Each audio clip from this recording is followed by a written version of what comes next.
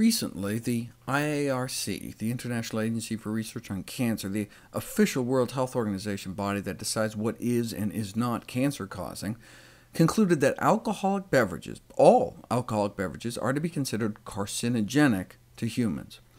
Most recent research has focused on acetaldehyde, the first and most toxic alcohol metabolite, as a cancer-causing agent. Seems that bacteria in our mouths oxidize alcohol into this carcinogen called acetaldehyde, which we then swallow.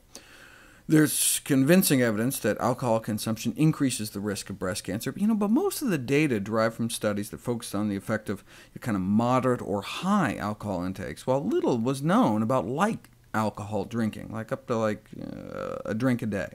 Hence this new meta-analysis of studies that compared light drinkers to non-drinkers, and found a moderate but significant association with breast cancer based on the results of more than 100 studies. They estimated that about 5,000 breast cancer deaths a year are attributable to light drinking, meaning nearly 5,000 women that died of breast cancer maybe wouldn't have if they just would have stayed away from alcohol completely, leading to an editorial in the medical journal Breast that concluded, women who consume alcohol chronically have an increased risk for breast cancer that is dose-dependent but without threshold, meaning there's apparently no level of alcohol consumption that doesn't raise breast cancer risk at least a little. So no safe threshold. Any level of alcohol consumption appears to increase the risk of developing an alcohol-related cancer. For example, the Harvard Nurses' Health study found that even consumption of less than a single drink per day may be associated with a modest increase in risk. Forget a single drink. What about a single sip? A new study found that even holding a teaspoon of hard liquor in your mouth for 5 seconds and then spitting it out results in carcinogenic concentrations of acetaldehyde produced from the alcohol in the oral cavity instantly after a small sip of a strong alcoholic beverage, and the exposure continues for about 10 minutes after spitting it out, and you didn't even drink it. Even alcohol-containing mouthwash can give you a carcinogenic spike. The researchers conclude, all in all, there's a rather low margin of safety in the use of alcohol-containing mouthwash. Typical use will reach the concentration range above which adverse effects are to be expected.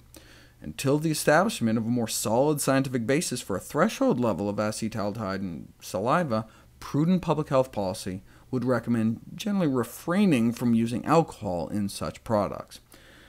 So why isn't the same recommendation made for alcoholic beverages? Well, as the Harvard paper concludes, individuals will need to weigh the risks of light to moderate alcohol use on breast cancer development against the benefits for heart disease prevention to make the best personal choice regarding alcohol consumption. They're talking about the famous J-shaped curve. While smoking is bad and more smoking is worse, and exercising is good and more exercising is better, for alcohol there appears to be this beneficial effect of small doses.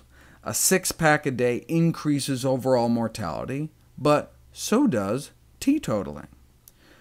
The number one killer of women isn't breast cancer, it's heart disease, and a drink a day reduces the risk of heart disease. Why just reduce the risk of heart disease, though, when you may nearly eliminate the risk of heart disease completely with a healthy diet? So a plant-based diet that excludes certain plant-based beverages may be the best for overall survival.